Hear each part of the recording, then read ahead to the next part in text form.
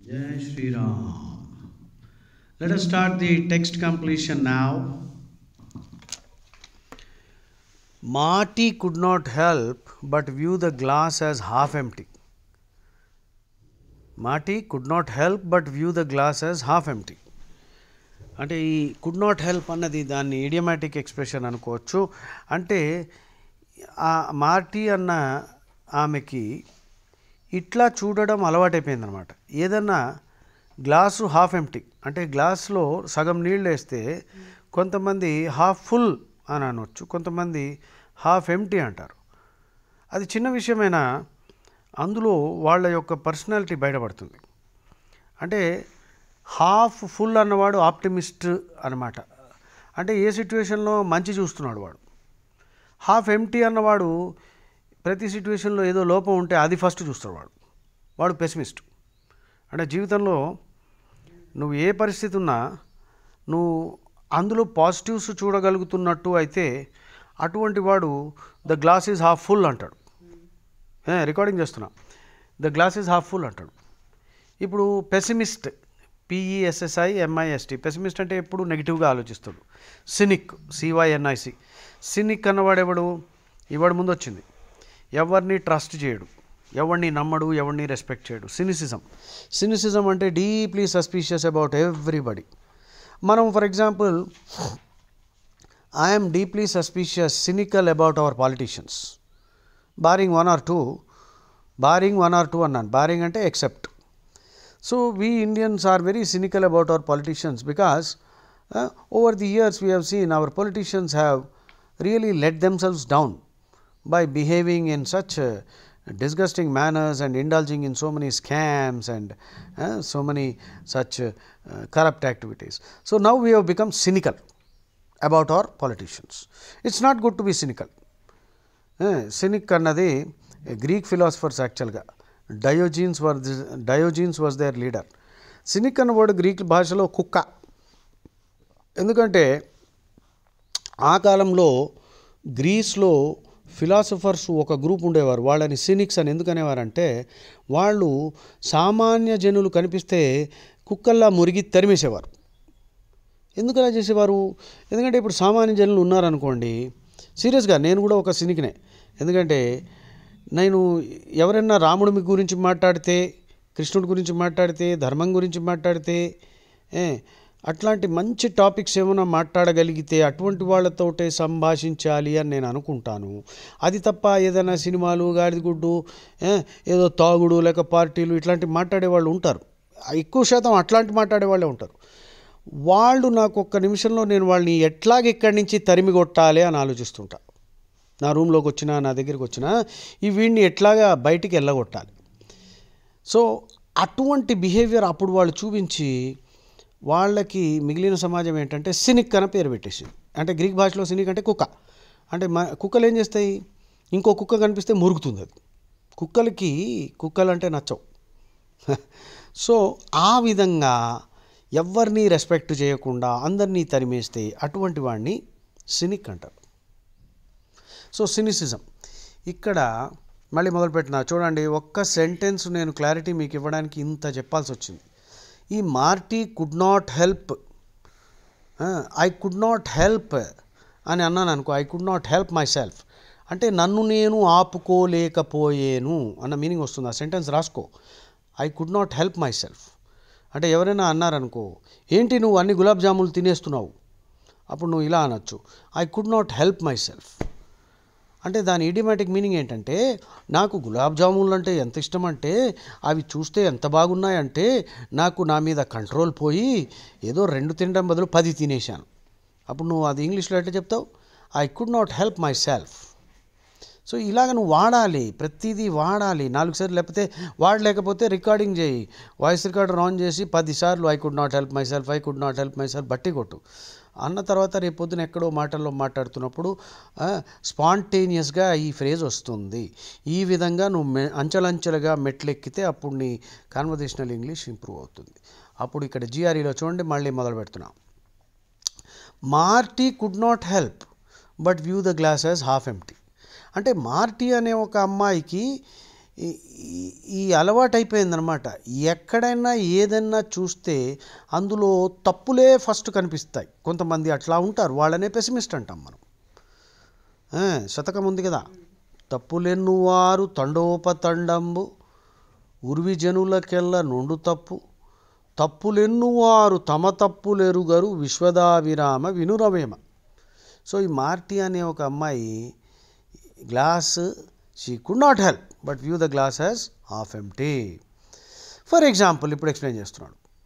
When the economy turned around and jobs began to dash, Marty insisted to all who would listen that the good news would be quite transient. Transient అంటే temporary, passing, fugitive, ఫ్యూగేషియస్, ఇవానసెంట్, ఎఫీమరల్, momentary, క్షణికము. ఎన్ని synonyms చెప్పాను చూసుకో. జిఆర్ఈకి ఇవన్నీ important. నేను GRE కోసమే పుట్టాను, అందుకని నేను ఒక్క వర్డ్ పలుకుతుంటే నువ్వు ఎలా గుర్తుపెట్టుకుంటావు అది నీ ఇష్టం. ట్రాన్షియంట్కి మళ్ళీ చెప్తున్నా సినోనిమ్స్ రాసుకో. ట్రాన్షియంట్ అంటే పాసింగ్, టెంపరరీ, ఎక్కువ కాలం ఉండదు.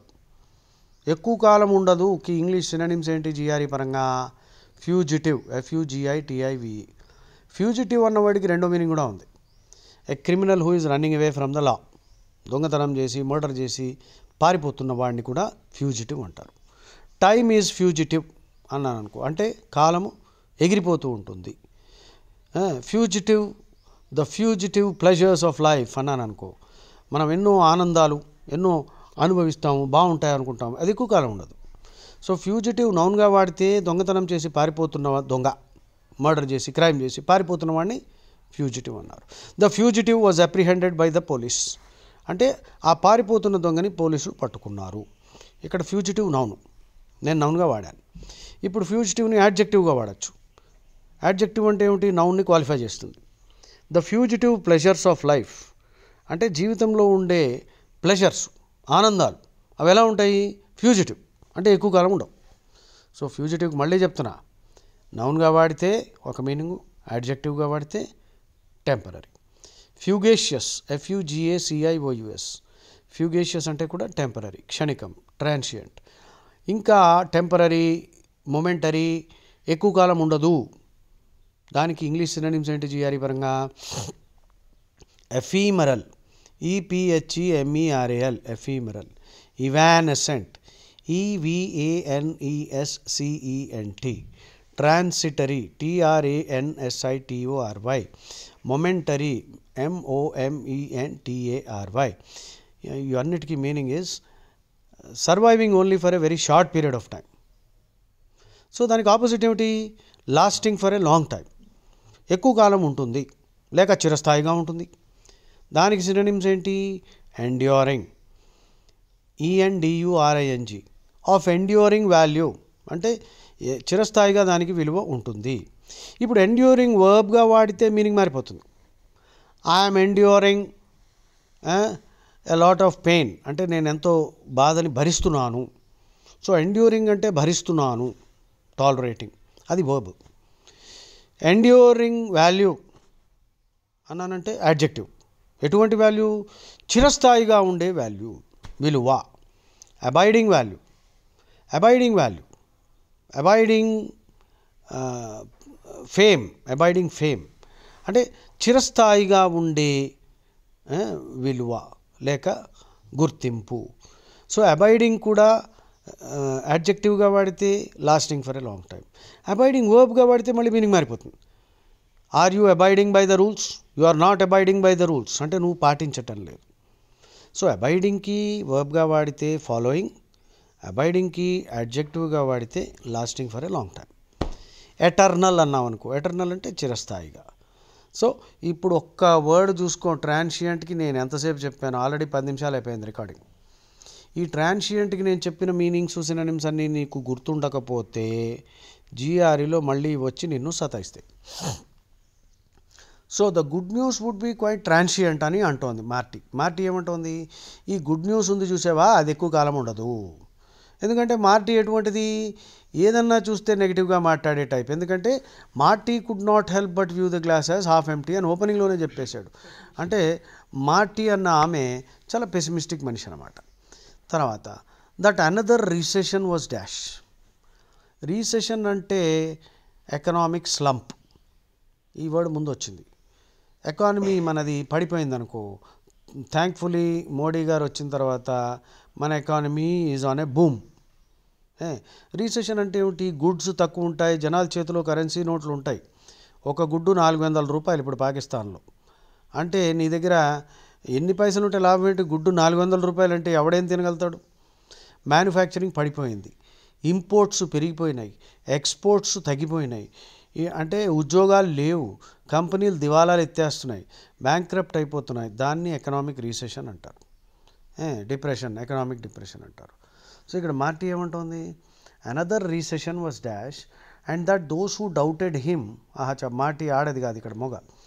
అంటే వీళ్ళ మొగ ఆడ ఏం పేర్లో అర్థం కావట్లేదు నాకు. Doubted him would later appreciate his unwillingness to celebrate. So వాడు మాటే అంటున్నట్ట, నేను అంటున్న ఈ మాటల్ని నువ్వు నమ్మడానికి సిద్ధంగా ఇప్పుడు లేకపోతే తర్వాత నీకు అర్థమవుతుంది నేను ఎందుకు ఇప్పుడు సెలబ్రేట్ చేయటం లేదో. అంటే మాటి ఎటువంటి పెసిమిస్ట్ చూసుకోండి. ఓకే, కింద వర్డ్స్ చూద్దాం. ప్రాలిఫరేట్ అంటే ఇంక్రీజ్ ఇన్ నంబర్. ప్రాలిఫరేట్ అంటే ఇంక్రీజ్ ఇన్ నంబర్. 10 మంది ఉన్నారు, ఒక్కొక్కడు 4 పెళ్ళాలు, ఒక్కొక్కడికి 50 మంది పిల్లలు. అప్పుడు ఈ 10 మంది ఎంతమంది అవుతారు? మ్యాథ్ క్యాల్కులేషన్ చేసుకో. 4 × 50, 50 × 10, 500, 500 ప్లస్ ఇంకో 4, 500. అంటే ఒక 6 నెలల్లో ఈ 10 మంది 600 మంది అయిపోతారు అనమాట. అది ప్రాలిఫరేటింగ్. అంటే ఎలకల్లాగా, కాక్రోచుల్లాగా, పందుల్లాగా పెళ్ళిళ్ళు చేసుకుని ఒకడికి 5 పెళ్ళాలు, 500 మంది పిల్లలు, ఇలాగ దేశాన్ని పీక్కు తినడానికి చెదలాగా అనమాట. ప్రాలిఫరేటింగ్ అంటే ర్యాపిడ్లీ ఇంక్రీజింగ్ ఇన్ నంబర్. అర్థమైందా? మన దేశంలో ఇదో పెద్ద problem. They are ప్రాలిఫరేటింగ్ like rats and టెర్మైట్స్. ఎలకలు కూడా they multiply very fast. So fake companies are ప్రాలిఫరేటింగ్. Proliferate అంటే ఇంక్రీజ్ ర్యాపిడ్లీ ఇన్ నంబర్. అగ్రాండైజ్ అంటే ఇంక్రీజ్ ద స్టేటస్. అగ్రాండైజ్ని ఎట్లాగా? సపోజ్ నువ్వు ఒక BMW కొనుక్కున్నావు, ఎందుకు? అందరికీ చూపించుకోవడానికి, నీ స్టేటస్ ఎక్కువ అని. అది అగ్రాండైజ్మెంట్. To అగ్రాండైజ్ one self, people may by an expensive car are by an expensive house or do anything to make your self appear more grand అనమాట. నెగిటివ్ వర్డ్ మళ్ళీ. గ్రాండైజ్ అంటే నిన్ను నువ్వు గొప్పగా చూపించుకోవడానికి, గ్రాండ్గా చూపించుకోవడానికి ఏమన్నా కొనుక్కున్నా, ఒక పేరు తెచ్చుకున్నా, ఒక బిరుదు పెట్టుకున్నా, కిరీటం పెట్టుకున్నా, మంచి కాస్ట్లీ ఐటమ్స్, పర్ఫ్యూమ్స్ ఇవన్నీ వేసుకుని అందరికీ చూపించుకోవడానికి అనమాట. దాన్ని అగ్రాండైజ్మెంట్ అంటారు. పిక్, PIQUE, దీనికి 2 మీనింగ్స్ ఉన్నాయి. టు పిక్ మై ఇంట్రెస్ట్ అంటే stimulate. Stimulate. To pick somebody's interest అంటే స్టిమ్యులేట్. పిక్కి 2వ meaning irritate. His comments picked me అంటే వాడి కమెంట్స్ విన్నాక నాకు ఇరిటేషన్ వచ్చింది, కోపం వచ్చింది. నెక్స్ట్ బ్లాంక్ 2లో సూపర్ఫ్లూయస్ అంటే టూ మచ్, అవసరానికి మించి, అవసరానికంటే చాలా ఎక్కువ. రిడండెంట్ దానికి సినోనిమ్, REDUNDANT. రిడండెంట్ అన్నది కంప్యూటర్ జార్గన్ కూడా. జార్గన్ అంటే టెక్నికల్ వొకాబులరీ. కంప్యూటర్ జార్గన్గా వాడితే రిడండెంట్కి మీనింగ్ రిపిటిషన్, రీఐటరేషన్, ఐటరేషన్ అంటారు మీరు. కానీ రిడండెంట్కి ఇంగ్లీష్ డిక్షనరీ ప్రకారం మీనింగ్ ఈజ్ అవసరానికి మించి, ఎక్కువ, టూ మచ్. సూపర్ఫ్లూయస్ అంటే టూ మచ్, ఎక్కువ, అవసరం లేదంతా. అది నెగటివ్ వర్డ్. ఇమ్మినెంట్ అంటే likely to happen any minute, ఏ నిమిషమైనా జరగచ్చు. Imminent. There is an imminent danger అంటే ఏ నిమిషమైనా డేంజర్ ఒకటి ఉంది. ఇమ్మినెంట్ రిక్వైర్మెంట్ అన్నాను అనుకో, అర్జెంట్ రిక్వైర్మెంట్. ఓడియస్ అంటే జుగుప్స పుట్టించేటట్టు. ఓడియస్ క్యారెక్టర్ అంటే చాలా దరిద్రుడు, నీచుడు. ఓడియస్ కమెంట్స్ అంటే ఈ మధ్య కొంతమంది శ్రీరాముడి మీద నోటు పారేసుకుని నోటుకొచ్చినట్టు మాట్లాడుతున్నాడు, అది ఓడియస్ కమెంట్. ఓడియస్ అంటే hateful, abominable, రిప్రిహెన్సిబుల్, despicable, detestable, disgusting, జుగుప్స పుట్టించేటట్టు. ఓడియం వేరు, ODIUM ODIUM. ఓడియం అంటే హేట్రెడ్, ఓడియం అంటే కక్ష, హేట్రెడ్. ఓడియస్ అంటే హేట్ఫుల్, అంటే చాలా నీచమైన. చాలా సినోనిమ్స్ చెప్పాను, రిప్రిహెన్సిబుల్, డెస్పికబుల్, డెటెస్టబుల్, అబ్నాక్షియస్, ఇవన్నీ సినోనిమ్స్. సో ఇప్పుడు ఒక్క నిమిషం పాజ్ చేసి, నేను ఇప్పుడు ఈ యాప్లో పాజ్ బటన్ లేదు నాకు. సో మీరు పాజ్ చేసుకోండి, పాజ్ చేసుకుని ఆన్సర్ చేయండి. So answer is, the answer has to be, చెప్పు తొందరగా, నేను ఇక్కడ పాజ్ చేయలేను. The answer has to be proliferate. Jobs పెరిగినప్పటికీ కూడా మార్టీ ఏమంటాడంటే అది ఎక్కువ కాలం ఉండదురా, మళ్ళీ jobs పోతాయిరా. So second blank was రీసెషన్ was imminent. ఇంకో రీసెషన్ తొందరగా రాబోతుంది, మళ్ళీ ఉద్యోగాలు పోతాయి. అమ్మా. Okay, next one. కింద వర్డ్ చూద్దాం. పిలిగ్రిమ్ అంటే తీర్థయాత్ర చేస్తున్నవాడు. ఐకోనోక్లాస్ట్ అంటే one who attacks traditions are breaks idols. Ascetic అంటే లివింగ్ లైక్ ఎ సాధు, very simple, avoiding all pleasures like our prime minister Modiji. Ascetic life style. టైరో అంటే బిగినర్, నావిస్, బిగినర్. క్రికెట్లో debutante అంటాం, బేస్బాల్లో రుక్కీ అంటారు, ROOKIE. హీఈస్ ఎ రుక్కీ. Green horn, GREENHORN. నియోఫైట్, NEOPHYT. ఇవన్నీ GRE words. మళ్ళీ మనం వాడాం కాబట్టి, మనకి వొకాబులరీ తెలియదు కాబట్టి మనకు ఒక్కొక్కప్పుడు ఏమనిపిస్తుంది అంటే ఇవన్నీ అవసరం లేదేమో, వీడికి పని లేదు, అనవసరంగా చెప్తున్నాడేమో. బాబు, నేను అనవసరంగా చెప్పను, ఇవన్నీ చాలా important. టైరో, I'm a టైరో in this activity అంటే ఈ యాక్టివిటీలో నేను బిగినరు. పోజియర్, మళ్ళీ నెగిటివ్ వర్డ్ ఇది. పోజియర్ అంటే పోజులు కొట్టేవాడు. అంటే వాడికి రాదు, సబ్జెక్ట్ రాదు, కానీ ఏదో వచ్చినట్టు మాట్లాడుతున్నాడు, అటువంటి వాడిని పోజియర్ అంటారు. పోజియర్ is a negative word describing a person who pretends to be something which he is not. He is presumptuous. He takes too much for granted about himself and he thinks he is the ultimate authority on a subject, while actually he is an idiot. He doesn't know anything. అటువంటి పోజులు కొట్టే waste గాడిని పోజియర్ అంటారు. The recent convert అంటే ఇప్పుడిప్పుడే convert అయ్యాడు, అంటే ఇంకో మతం మారాడు అనమాట. వాడికి ఇంకో వర్డ్ ఏంటి? ప్రాసెలైట్. PROSELYTE. ప్రాసెలైట్. ప్రాసెలైటైజ్ అంటే మత మార్పిడి చేయడము. ప్రాసెలైటైజేషన్ అంటే మత మార్పిడి చేయడము. Hinduism is the only religion that does not ప్రాసెలైటైజ్. హిందూయిజంలో మత మార్పిడి లేదు. నువ్వు పుట్టితే హిందువుగా పుట్టు, లేకపోతే కావాలంటే హిందువుగా మారచ్చు, అది ఉంది. కొన్ని ప్రక్రియలు ఉన్నాయి, ఆర్య సమాజ్ వాళ్ళు కొన్ని ప్రొసీజర్స్ తయారు చేశారు. వేదంలో ఎక్కడ మత మార్పిడికి ఛాన్స్ లేదు, ఎందుకంటే మీ ఇష్టం ఏదన్నా మీరు మతం. కానీ అబ్రహామిక్ రిలీజియన్స్లో ఉంది. అంటే ఇజ్రాయెల్, జుదాయిజం, తర్వాత Christianity, Islam. These 3 religions are ప్రాసెలైటైజింగ్ religions అని డిస్క్రైబ్ చేస్తారు. ఎటువంటి religions? They are ప్రాసెలైటైజింగ్ religions. That means మత మార్పిడి చేస్తారు. సో ఈ సెంటెన్స్లో మనం we are talking about a convert. రీసెంట్గా మత మార్పిడి అయిన వాడు, the recent convert still A dash with respect to the rights of our church. Rights అంటే రిచువల్స్. అంటే మన పూజలు ఏవో ఉంటాయి కదా, రిచువల్ అంటే తెలుసు కదా. Ritual means any activity that is repeated periodically. Religious rituals ఉంటాయి, సోషల్ రిచువల్స్ ఉంటాయి, పర్సనల్ రిచువల్స్ ఉంటాయి. పర్సనల్ రిచువల్ అంటే ఏమిటి? నువ్వు ఏ టైంకి లేస్తావు, ఏ టైంకి ఏం చేస్తావు, వాక్కి వెళ్తావు, లేక అన్నీ ఒక ఫిక్స్డ్ టైంకి రిపీటెడ్గా నువ్వు చేస్తూ ఉంటే వాటిని నీ పర్సనల్ రిచువల్స్ అనొచ్చు. సోషల్ రిచువల్స్ అంటే మన ఫెస్టివల్స్, ఉత్సవాలు, రకరకాల సోషల్ యాక్టివిటీస్. ఎలక్షన్ వచ్చినప్పుడు అది కూడా ఒక సోషల్ రిచువల్. ఇంత డీటెయిల్గా ఎందుకు చెప్తున్నానంటే GRE ఎస్సేస్ ఉన్నాయి రిచువల్స్ మీద. ఫర్ ఎగ్జాంపుల్, ఒక GRE ఇష్యూ ఇలా ఉంది. Rituals give us a sense of identity and in the absence of that people will not know who they are. అంటే GRE ఎస్సే టాపిక్ రిచువల్స్ మీద ఎలా వచ్చింది చూడండి. రిచువల్స్ అన్నవి మనం ఎవరో తెలియజేస్తాయి. రిచువల్స్ లేనప్పుడు మనం ఎవరో మనకి తెలియకుండా పోతుంది. దాని మీద అర్ధగంట టాపిక్ ఇస్తాడు, అర్ధగంట నువ్వు ఎస్సే రాయాలి. మళ్ళీ చెప్తున్నా, rituals give people a sense of identity, in the absence of which people will not know who they are. ఈ టాపిక్ మీద మనం తర్వాత డిస్కస్ చేద్దాం, నాకు గుర్తు చేయండి.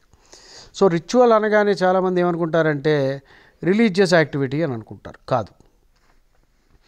రిచువల్ అన్నవాడికి మళ్ళీ డిఫైన్ చేస్తున్నా, వినండి, ఆల్రెడీ డిఫైన్ చేశాను. Any activity that is periodically repeated can be called a ritual.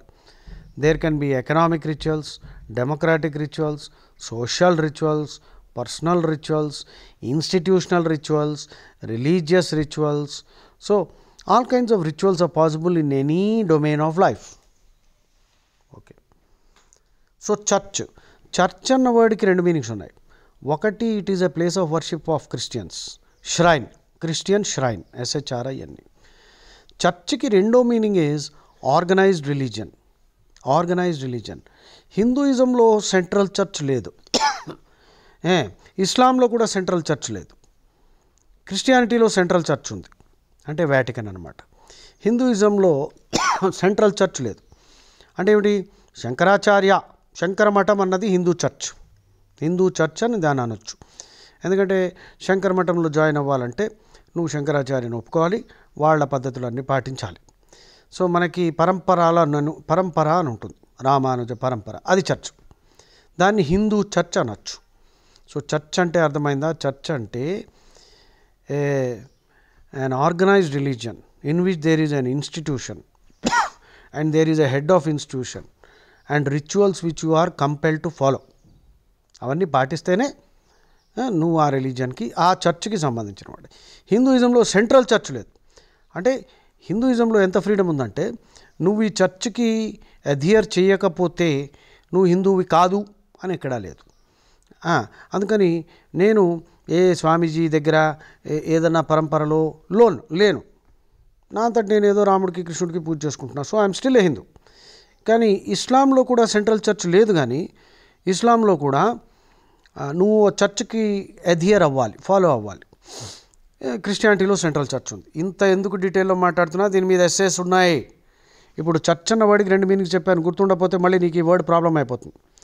వెంటనే ఏమనుకుంటారు? చర్చ్ అంటే క్రిస్టియన్ టెంపుల్ అనుకుంటారు, క్రిస్టియన్ ష్రైన్. అదొకటే మీనింగ్ కాదు. చర్చ్ అంటే organised religion which has an institution and a head of institution, pontiff, PONTIFF. Pontiff అంటే high priest, ప్రధాన అర్చకుడు. పాంటిఫ్ అంటే క్రిస్టియానిటీకి పాంటిఫ్ అంటే పోప్. సో అది మీనింగ్ ఆఫ్ చర్చ్. మళ్ళీ చెప్తున్నా, the recent convert still a dash with respect to the rights of our church did not yet feel completely comfortable in her new faith. రీసెంట్గా convert అయింది ఆమె యొక్క చర్చ్కి, ఆ చర్చ్లో ఉండే రిచువల్స్, ప్రక్రియలకి ఆమె ఇంకా కంఫర్టబుల్గా కాలేదు. So the answer has to be టైరో. Correct. So ఇప్పుడు మనం ఇంతసేపు డిస్కస్ చేసాం కాబట్టి క్లారిటీ వచ్చింది. సో చూడండి, మీకు GRE వొకాబులరీ కానీ పూర్గా ఉంటే చాలా కష్టమైపోతుంది. అందుకని నా వీడియోలు వినండి, అట్లీస్ట్ 2 సార్లు వినాలి. 1500 దాకా పెట్టాను వొకాబులరీ మీద, 400 వర్కౌట్స్ మీద పెట్టాను. ఇవి సీరియస్గా 3 నెలల్లో చేసేయచ్చు. చేస్తే అప్పుడు నీకు మంచి స్కోర్ GREలో వస్తుంది. లేకపోతే గోవిందా. జై శ్రీరామ్.